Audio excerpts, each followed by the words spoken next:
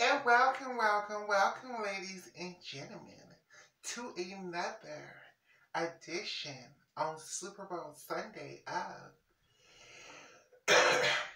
Michaela Loves Gymnastics. How you guys doing today? It is February 2nd, 2020, and we are doing a video. Now, of course, it's today is, oops, sorry guys. Today is Sunday, February 2nd, 2020, which is Super Bowl Sunday in America. And which means, a lot of the NCAA competitions haven't happened yet. But the ones that have happened, let's talk about it. Let's talk about some of the stuff going on in elite gymnastics.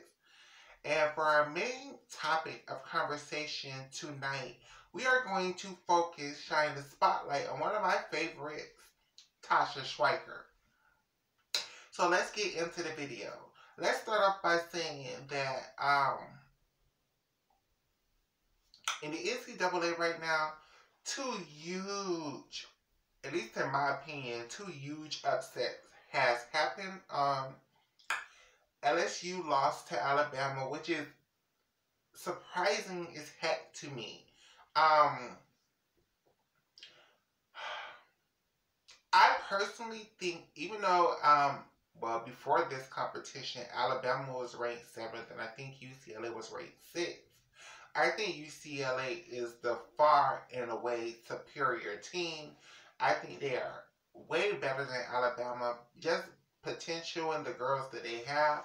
But Alabama did their thing, and UCLA were making mistakes, and they had falls, and so Alabama was able to get them in this competition, which is fine. Kaya Johnson is UCLA best hope in the future. She is a superstar. She can constantly compete at your Chinko double twist that looks amazing. Her bars look good. Her beam, she scored a 10 against Florida on beam. It's amazing, and clearly floor exercise is her best event. So let's not sleep on Miss Kaya Johnson. Kai Rivers is okay. I think UCLA is a little bit weak on bars because Kai Johnson, even though she's great on bars, she keeps giving up these little deductions that need to be worked out before postseason. Olana Shonikova, I'm not saying her name right, but we all know Alana. Girl, if you don't take this dang on Maloney out of your routine, like if you don't take this dang on Maloney out of your routine, I don't understand why do you compete this. You don't do it that well in college level. And then you're trying to do a big combination of a Maloney to a Tkachev reverse head to a Pat Soto. Like, that's too hard. That's too hard for NCAA gymnastics. I'm sure it's completely within your capability of doing this, but you don't need to. Just start off on a high bar, do the Tkachev to the pack, do a toe circle half turn. Even in elite gymnastics, Alana, your dismounts were very iffy. So I think right now you should do a blind full pirouette to a double back until you get your feet in the game in college level gymnastics. And UCLA was defeated by Washington. I believe it's Washington State, which is surprising. But not really. If you look, UCLA, I love Mars. I love all these girls. But this front walkover to a back tuck, it's just not going to happen. It's just not going to happen. Even in elite gymnastics, it's not going to happen. It's so hard to get that combination credited. And I just think for UCLA, I know they're trying to be creative, and that's great. But they need to be a lot more, they need to pick better skills. And I think both for Mars, Nora, and a whole bunch of other girls, back handspring, layout step out. That's what the combination needs to be. Or front aerial to a front handspring. Or something a lot easier. It's just not needed. And as you can see, girls who do a lot less difficulty in college get bigger scores. Um, my Florida, my Florida team is still doing their thing. I still like UCLA over Florida, but right now Florida is just kicking butt and taking names, and so is OU, and so is Denver. It's like the landscape of NCAA gymnastics is changing so much, which is good because there's a lot more teams than it used to be. Back in the days when I used to pay attention to college gymnastics in the late 90s, early 2000s, I can't lie, I kind of got hipped on the NCAA kind of late. I didn't really start watching the NCAAs until like around 98, 99, like really consistently. I used to watch it when I could find it on TV, but actually like paying it attention like 98, 99. Well, not really, because I'm really gonna say I really haven't like 2000, 2003 really when I really started paying attention to it. But the girls used to do a lot more difficulty. It was so much harder to get a 10. And now it's like with college, you have to do the simple skills well. Like Alana has built-in deductions on her shaft. I don't understand why Didi Rose. Um, that's not. Is it Didi Rose? Whoever is the UCLA head coach, I don't understand why this is her college routine. She needs to water it down or change some skills. Um, Actually, I wouldn't let Alana do bars yet. I think Alana will be better off for her confidence and for her getting into NCAA level gymnastics to do beam and floor. But that's just my personal opinion. Um, Congratulations to Jasmine Fober for coming back from her injury and doing a Yurchenko full as an exhibition. That's great for her. Um, she was one of the girls who had a shot of getting that fifth spot in 2016, but I think she got hurt in 2016 and just went straight to college, which is a great decision for her. What else? So yeah, those are all the competitions I really paid attention to. I want to give a shout out to Jordan Weaver. You're doing a amazing job with your team. Your team went from one of the no-name teams to one of the top teams in college gymnastics. And yes, it's because you're a coach. But over the next few years, you're going to get some Olympians. You're going to get some junior Olympians. And this team is going to be very competitive. Congratulations to you, Miss Jordan Weaver, for making that happen. I can't lie. One of my favorite teams is Denver. Denver is great. Denver, Auburn, like, there's a lot more depth in the NCAA than there ever has been. There was always this top tier of gymnasts, this top tier teams, which was Alabama, Georgia. Yeah, UCLA was one of the top tier teams. Utah, and then slowly Oklahoma came up. UCLA came up. For a while there, LSU came up. For a while there, UCLA was the most dominant team. And then Oklahoma came up, and I think Oklahoma is the dominant team now. It's clear to me that it's going to be very hard for them to be beat. They're going to have to beat themselves this year at Nationals. Reagan Smith looks fantastic. Maggie Nichols looked fantastic. Anastasia Webb looks fantastic. UCLA, the Sooners have a deep well of talent to pick from, and that's exciting to watch. So that's my opinions of the NCAA for so far this week. You might get another video or next week. We might come back to it. Now let's talk about dang on in elite gymnastics and all the. This is it. This is the time, you guys. This is what we've been waiting for the last 4 years. Um, at the American Cup, we're gonna see Morgan Hurd and Kayla Del Cello, which is going to be very exciting to see this competition between these two. We're going to see a whole bunch of other gymnasts from around the world, but I'm talking about the Americans right now.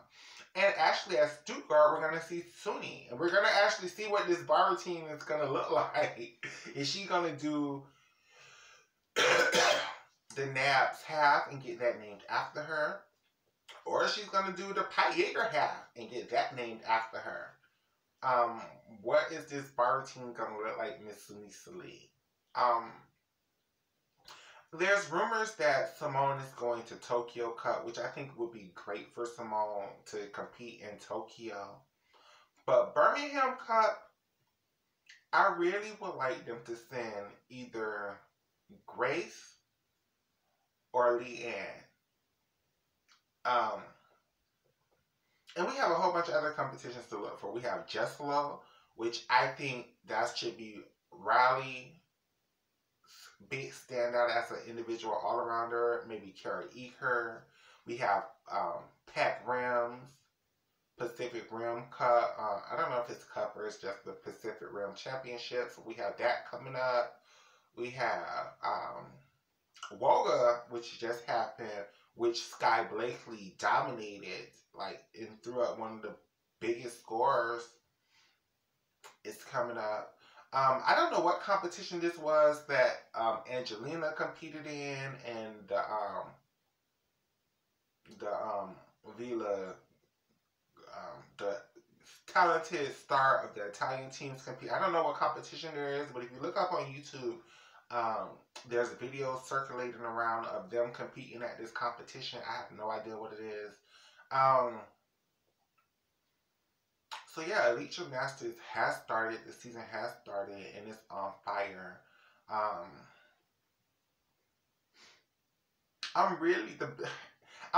more looking forward to who's gonna make the USA team more than I'm actually looking forward to the actual Olympics, if that makes any sense to anybody.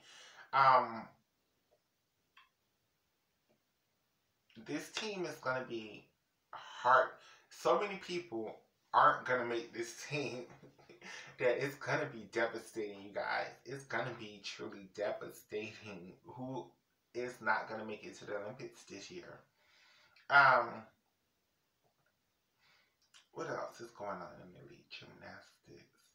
Let's talk about this. Svetlana Horkina released her memoirs. I don't know when she released it, but she did release it. And she made some horrible comments about the American gymnasts, how they don't love the sport, how they just are in it for the medals, and then when they retire, they get fat. What she said was the fat start accumulating and they no longer can compete in the sport.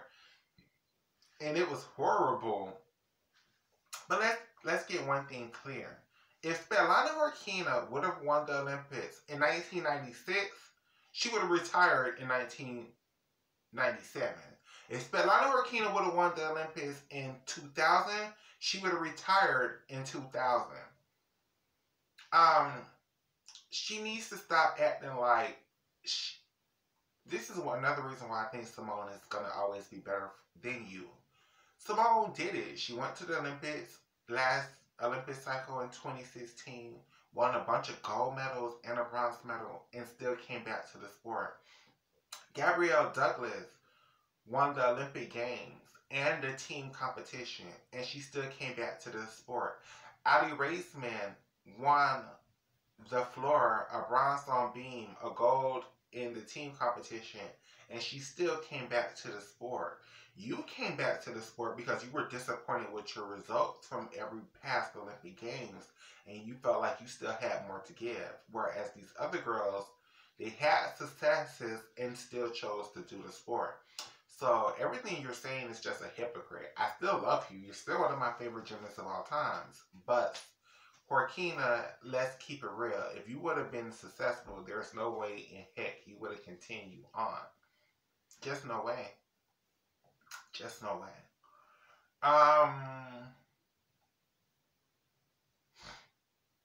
I'm trying to think of something. I'm forgetting something. Okay. So let's go on to our main topic of Tasha Schwikert. Look, I think of myself as a Tasha Schwikert fan, but clearly I need to step my game up because there's so much about her that I just did not know. Like, I knew Tasha went to the NCAA, but I thought she competed for 1 year and got hurt and stopped competing. But little did I know was Tasha Schwikert. I have to do more research on it. I was told. You know what? Let me look it up now on my other phone. Was Tasha Schwikert the NCAA champion in the year 2008? Looking it up on my other phone, you guys.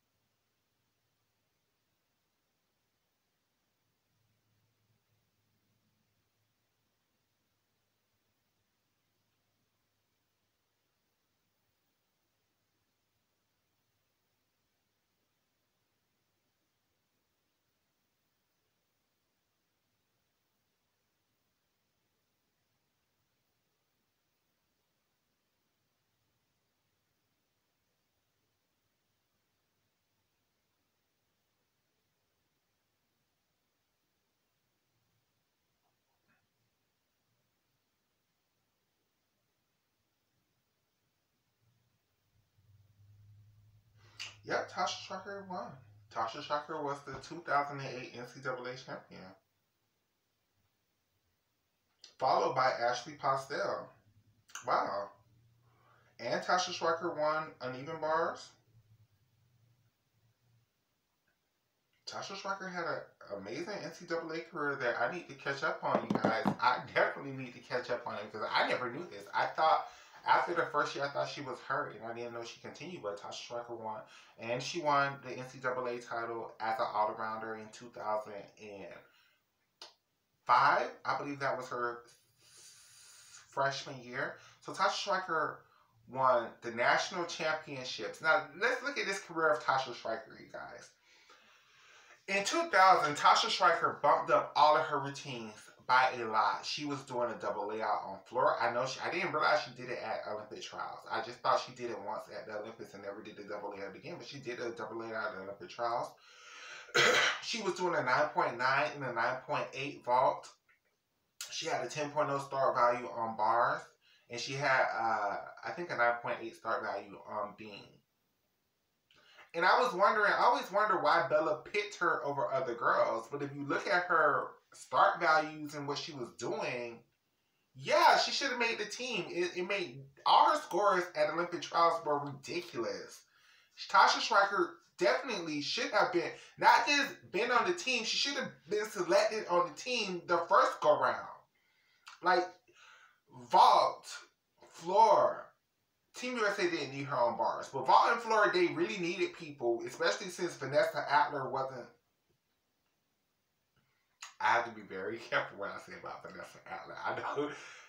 Two things, you gym fans don't play about is the Russians and Vanessa Adler. So, through Vanessa Adler's mistakes, yes, it makes perfect sense why Tasha Schwikert was selected for the team when Morgan White got hurt. She shouldn't have been named an alternate. She should have been on the team in the first place. Tasha Schwikert has an amazing gymnastics career.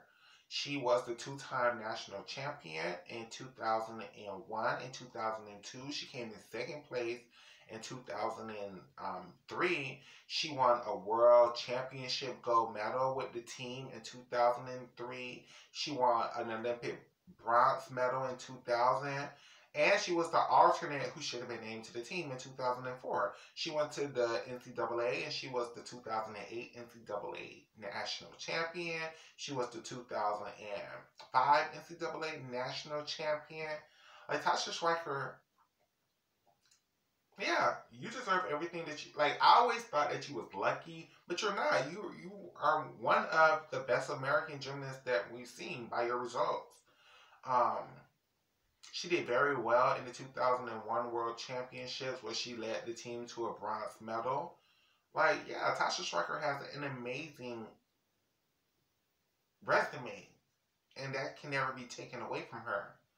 And everybody needs to put some respect on my girl's Tasha's name. So, yeah, we're 20 minutes deep into this video. So those are my opinions for this week. Thank you for tuning in to another edition of Michaela Loves Gymnastics. Thank you, my gym fams. Follow me on Instagram at Michaela Loves Gymnastics. Follow me on Twitter at Loves Gymnastics. Follow me on those two social media platforms. We're working on other platforms. If you want to help your girl out, you can always send your girl a Cash App. It is the money sign Michaela, M-A-K-A-Y 813.